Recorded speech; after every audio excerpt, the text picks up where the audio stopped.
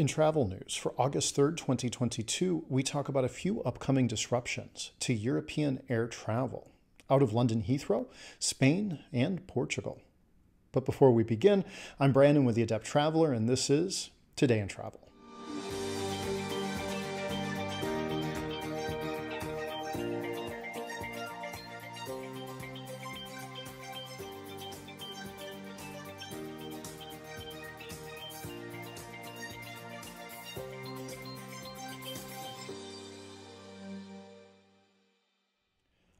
To stay updated on travel news, tips, tricks, and other insights which will help you to travel like an adept traveler. Subscribe to our YouTube channel.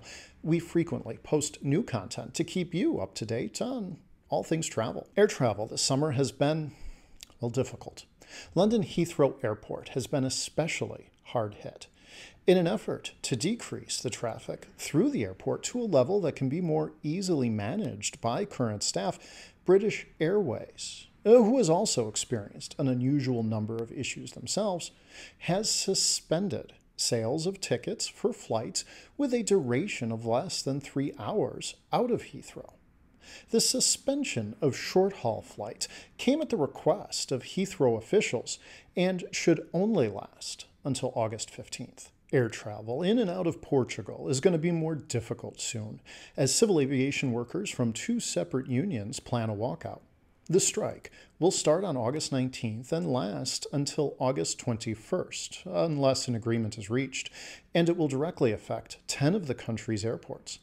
The strike dates correspond with one of the busiest weekends for air travel in Portugal. Airports that aren't directly affected by the strike will see an increase in traffic as flights get diverted, delayed, or even canceled. Even though the strike is for a few days, the ripple effect can impact air travel in the region for weeks. EasyJet pilots in Spain have announced an organized walkout this month that will last a total of 9 days.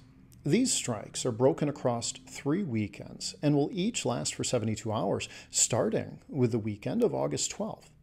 With Spain's neighbor Portugal about to experience an airport workers' strike on the weekend of August 19th, it's looking like air travel in the whole region will be difficult for the month of August and probably into early September. That is, of course, unless a deal is reached with the unions. Today in Travel is brought to you by The Adept Traveler, a travel agency that specializes in accessible travel. Our goal is to help all travelers, from the novice to the expert, from the able-bodied to the disabled, to travel well. Until next time, travel well, my friends.